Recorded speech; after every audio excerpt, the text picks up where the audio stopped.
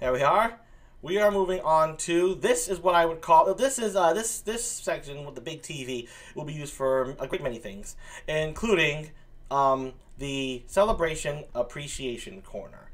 And what that corner is, if you read my rules, you know what it is. You got a bit of a taste there, but just in case you don't know, oh shit, come on, there we go.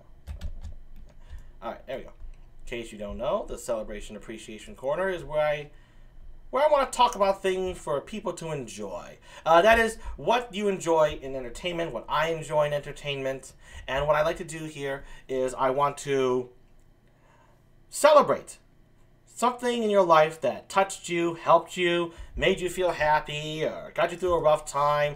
That's what I like to do here. I want to do that.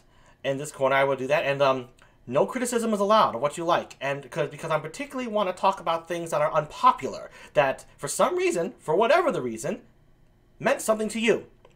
And now, I won't be talking about obviously anyone in the chat since no one seems to be interested, but what I will do is I will talk about my own, because I will never ask my chat to do something that I myself am unwilling to do.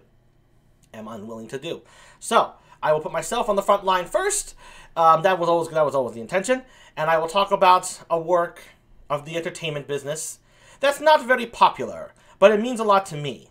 And so the rules of this corner are simply, let me start out the rules for me, the one who's presenting what I love. I am not allowed to rub it in people's faces, say, ha, ha, ha, I like this so much, up yours, nah, nah, nah, nah, nah, nah. No. That is not love or appreciation.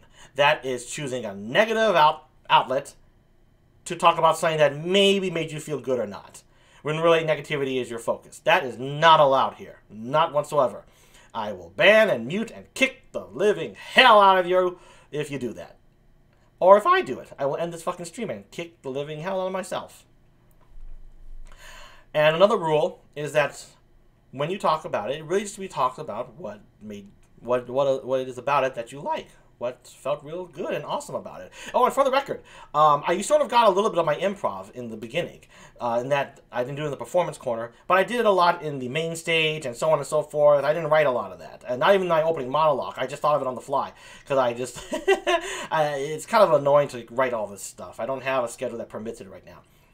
Anyway, back onto the Celebration Appreciation Corner. So, without further ado, I am going to talk about something that I love. And remember, here's what is not allowed. You're not allowed to talk down to it. You're not allowed to criticize it. You're not allowed to say something that's like, I don't like that. I'm going to tell you this right now. I've been in many chats. I've never once said, I don't like that. Or, I'm not a big fan. I've never said that. And I've heard a lot of people talk good stuff, talk praise about things I find to be absolutely shit. But they liked it. And that matters more to me than my disdain for it. And so that's what I focus on. Therefore, I ask the same of you. Please, refrain from talking shit about something that I love. Because that's what this is about. Talking about the nice about it. And now here's what I understand. I understand the urge to get it out, right? So all I would do is I would yell off screen, not type it up. God damn it, that thing sucks. Why the fuck do you like that shit? But they would never know. That is respect to what they love, and respect to my emotions that I don't love it. So, that's what I asked you, the chat, if anyone's there, to do. My audience. I asked that of you. If you cannot do it the first time, I understand. But now these rules have been established. If you do it a second time, I will mute you. Okay. Here we go. Let's talk about a childhood favorite.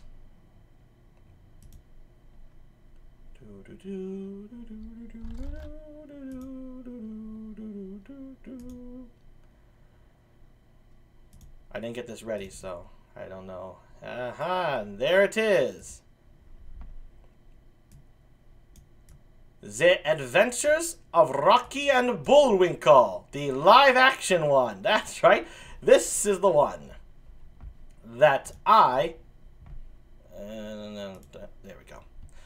On the big screen. Yes, this one right here. This movie was very fun. I really like it. Even to this day, I truly do. And, oh, hello there, the Kage-sama. Nice heart design. I hope you're listening to the rules, because I'm going to go on right now.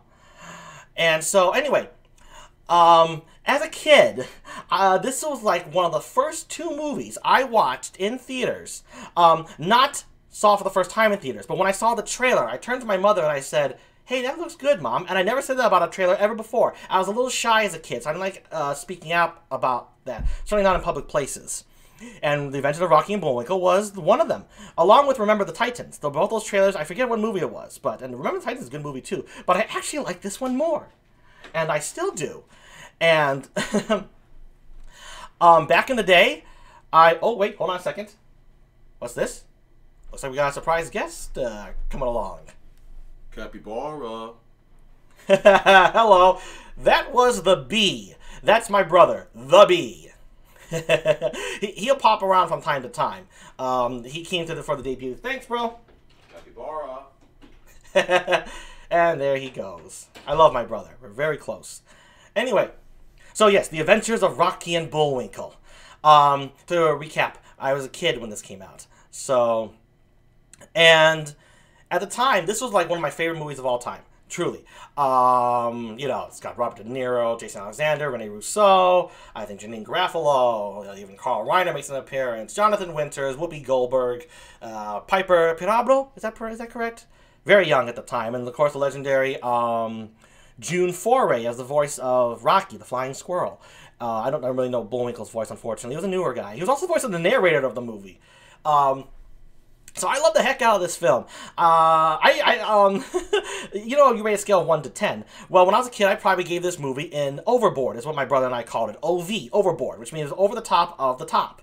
And this was one of like only 5 films at the time that we gave the over the top to. We watched it so much that during long car rides, we would recite this entire movie to pass the time.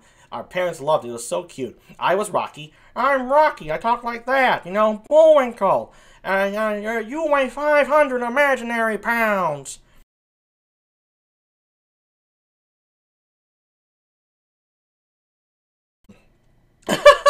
Anyway, he was Bullwinkle. And he was Rocky, so on, so on, so on, so forth, so on. Anyway, so that was one of the things we used to do with this. And we rewatched it like about a few years ago, my brother and I. The Bee. Sorry, Bee, about that possible slip up there. I'll try and edit it. Live streams. Anyway, so we watched it a few years ago. We were doing that, rewatching things that we did, that we liked a lot before, but may have different opinions of now. And this was one of them. And I still love it to this day. It's really fun. I think it's truly funny. And I'm not going to mock it in any way. There's nothing about it to mock for me. I can't. Even the joke in the opening, where Janine Garofalo, I think, is going through the scripts, and she goes, "Too intelligent." I didn't get that from the start. When I first saw that, I thought it meant it was too hard for her to read. So that's why she shredded it up. Not there was a crack on Hollywood scripts. But now I get it. So yeah, The Adventures of Rocky and Bullwinkle. There you go. I like this one to this day. Like I said, man, was Robert De Niro skinny in this. I mean, of all the films to work out for it, Rocky and Bullwinkle. Who knew? All right, so that's one of the. Let's see, I'm trying to think of things. Oh, I love their national anthem, Pennsylvania. That thing's hilarious. I didn't know why they just broke out and did that.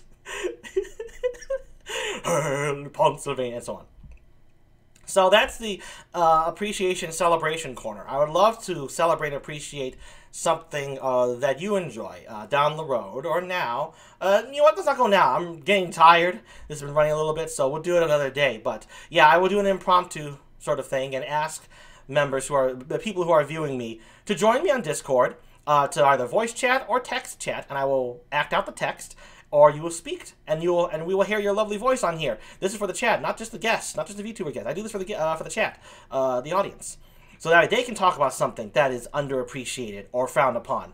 And here's a place where you can express it without feeling like you're going to be looked down upon, or smugged at, or given constructive criticism, which is really a lot of times when it coming from a jerk is a guy is for, I want to be a dick, but I have to come with a reason why you won't get mad at me.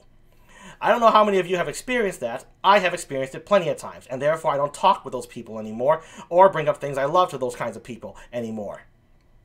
It just doesn't make sense to me. So, yeah, there's the Celebration Appreciation Corner. And let's get back to the main stage.